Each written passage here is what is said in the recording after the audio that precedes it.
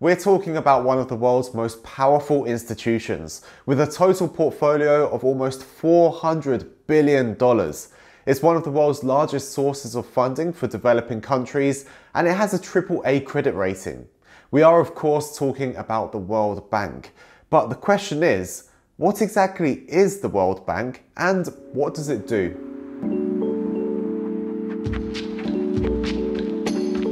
The World Bank was created in 1944 in response to the Second World War.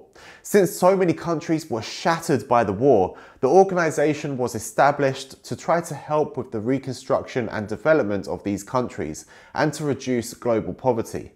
The intention was to provide temporary loans to low-income countries which were unable otherwise to get these loans on their own.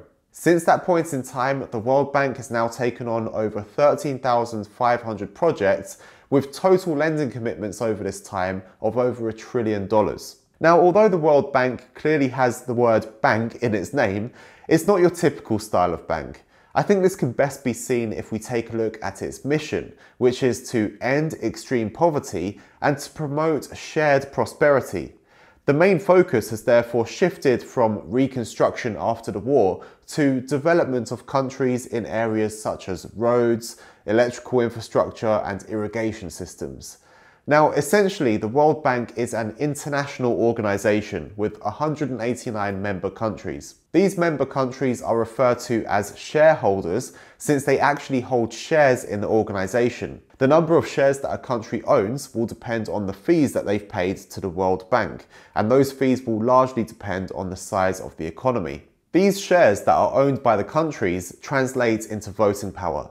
I'm sure you're familiar with the concept of one share counting for one vote, similar to a company, and this is for most of the organizations that make up the World Bank Group, that one share will equal one vote. So this means that the US has the largest voting power with 15.85%. This is then followed by Japan with 6.84%, so that's a big gap, and then China, Germany, and the UK and France are quite equal with each other. Now, something that you may have picked up on there is that China is obviously a huge economy, but they only have a relatively small percentage of the votes and shares. One of the big reasons for this is that they were actually one of the big beneficiaries of the lending. They were a borrower rather than a lender. Although that seems to now be changing a bit, and that's partly thanks to the US, which strongly objected to so much money being lent to China. And you know, what the US says and thinks about the World Bank is going to be very influential. First of all, because they obviously own the most shares and voting power, but also because of something else as well. You see, the board of directors for the bank consists of a president and 25 executive directors. And that president has traditionally always been an American. And this is due to an informal agreement that was made when the organization was established. So basically, the World Bank and the IMF, the International Monetary Fund, were both created as part of the Bretton Woods Agreement. And following this agreement, an informal agreement was made, which is that the US would choose the head of the World Bank and Europe would choose the head of the IMF. So it sounds kind of fair, right? So that's why the president is usually always going to be American. The World Bank Group consists of 5 international organizations. When people refer to the World Bank rather than the World Bank Group, they're usually referring to just 2 of these, which are the IBRD and the IDA. So the IBRD stands for the International Bank for Reconstruction and Development.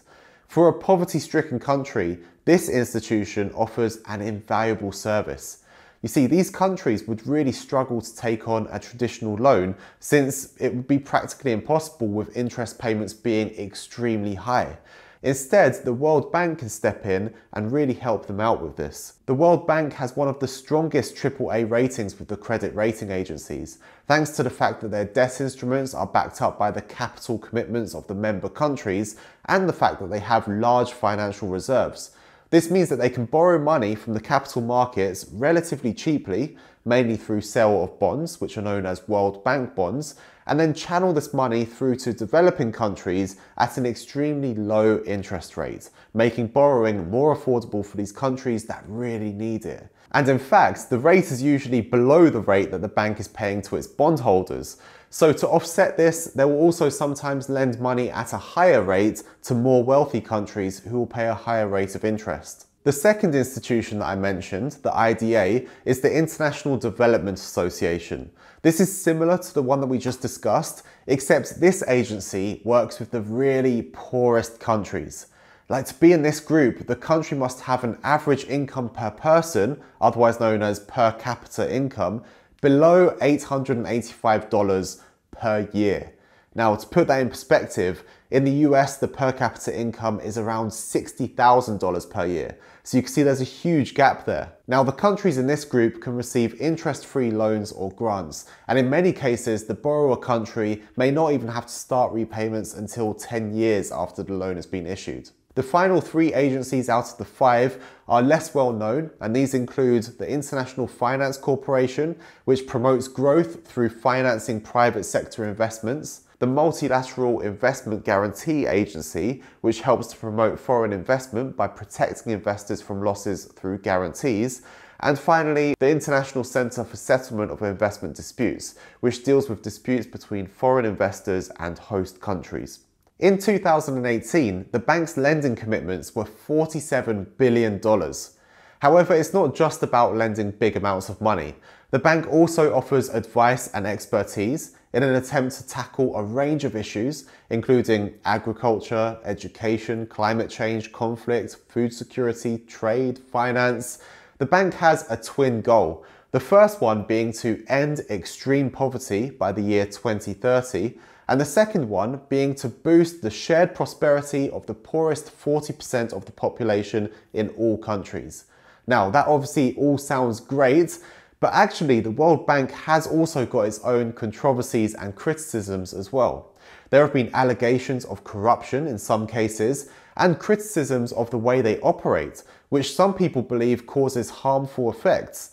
Some analysis shows that they actually increased poverty in some cases and were detrimental to the environment, public health and diversity, as well as pushing an agenda which in some cases imposes damaging policies. Now, one particular critic who's received a lot of media attention, especially recently, is David Malpass, who President Trump has nominated to be the next head of the World Bank. He's been critical of many aspects, which include the World Bank's huge loans to China, rather than to countries that cannot secure the capital elsewhere, and what he believes to be a lack of accountability in the organisation. However, rather than burning the World Bank to the ground or undermining it, as some people have been sensationally suggesting Malpass may do based on his previous criticisms, I think it's much more likely that he will attempt to reform the World Bank, which may actually be good for the long-term future of this very powerful institution. So guys, that was a brief overview of the World Bank and what it does. I hope you found it useful, and if you did, I'd really appreciate it if you hit that thumbs up button and subscribe to the channel so you don't miss out on similar videos in the future.